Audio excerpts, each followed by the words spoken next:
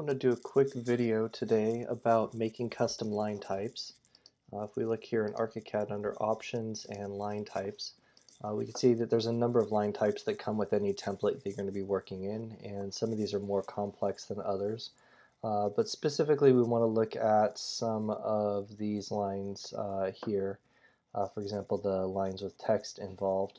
If we want to create a new line type, let's just take a look at one of these lines as an example. So if we look at the VAC line, for example, and zoom in here, we can see that the center line here lines up with the actual line itself. With some of the out-of-the-box template lines, this isn't necessarily the case. Here we see on the cold water line, for example, that hotspot, the node actually offsets from the line. And there's a there's a reason for this, because the line is actually based on the total width of the content that's drafted in when you first create the line. So let's create like a property line type. You're going to use lines and arcs, not polylines or splines to create this. And I'm just going to create some drafted text here that says PL for property line.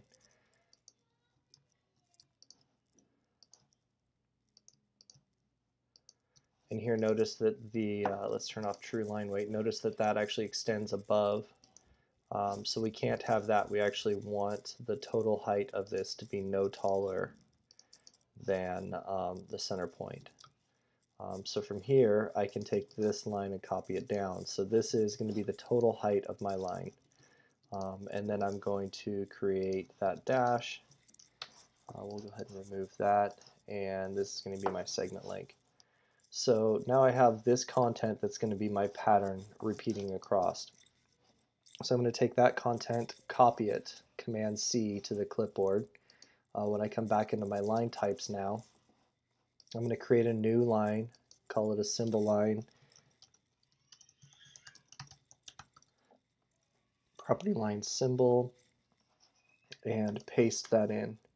And you can adjust the dash and the segment length.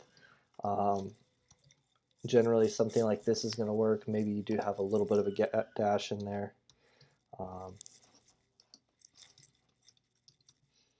Something like that. So now we're going to say OK, and when we apply that, it's always down here at the bottom. We want to check and make sure it's the right scale. So that looks about right to what I had pasted in. You can always go back and edit it later. And then the last thing that you want to check is that the setting for it is correct to scale independent with paper size. So that means that the height of this is going to remain the same regardless of what the scale of the drawing is. So if this is an 1/8 inch drawing, it's going to stay the same relative to the content. So it scales up or down with the scale rather than maintaining its size, its original size. So that's really all it takes to create a custom line type. I hope this is helpful for everyone.